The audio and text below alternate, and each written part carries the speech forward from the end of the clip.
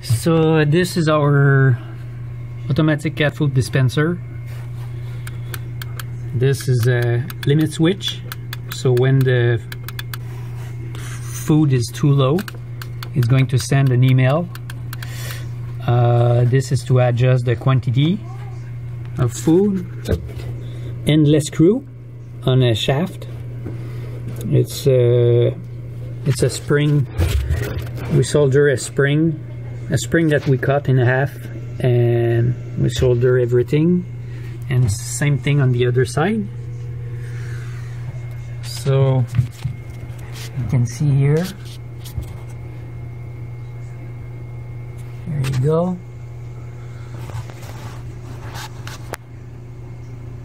Alright, so here is our cam with a tiny roller switch. This counts how many turns. So for 2 cups of food we counted 6 clicks if you want. This is a tiny 10 RPM motor, 12 volt motor we got from eBay. I think it was $10 or $12. This is the switch for the low food level.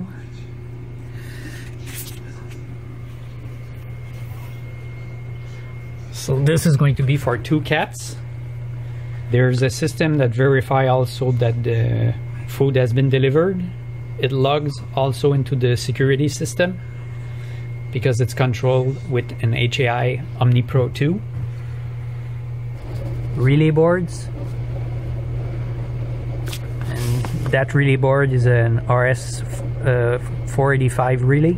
It receives a command from the Omni PRO2 controller, and here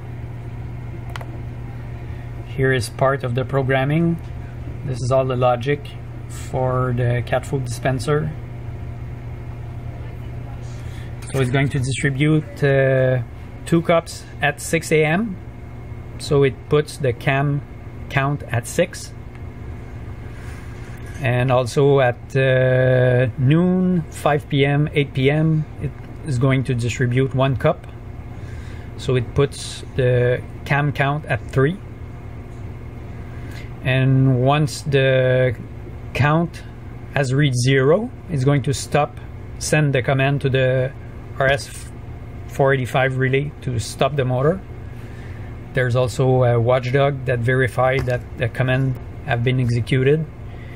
If commands are not executed, we're going to receive an email saying to verify either the motor or the cam or the battery, because the system can distribute food even when there is no power. So we have the battery there. I need to terminate all the connection and everything. This is for, these 8 relays are for the irrigation system. And these 2 relay, the one in the bottom is for the cat food dispenser. The second one on top is not used at the moment. So it's automated 4 times a day. And also when we go into buttons, so we can force 1 portion or 1 cup of food, or we can force 2 cups. And the reset distribution is when the watchdog detects a problem.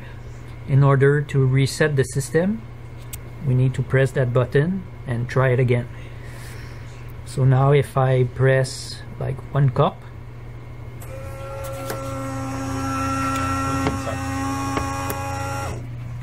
so it just distributed 1 cup, not 1 cup. So this is 1 cup again. 2 cups, right? 1, 2, 3, 4, 5, 6. There you go. So this is how the system works. So this switch here is connected to a zone input on the security system. Each time the zone open and close, I modify the variable, and when the variable reaches 0, I send the command to stop the motor. Here it's going to be completely closed. The girls are still designing drawings on the faceplate here. So this is going to be all covered with a top here, so we can put a lot of food. This is what it looks like when it's all closed. Our goal was to be able to put a 20-pound bag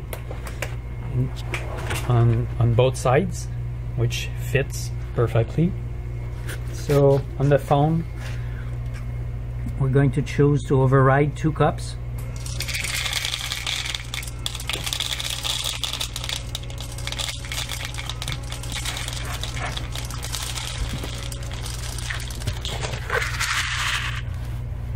It's pretty much the same quantity, a little bit more on the right, but not much. So this is 2 cups again.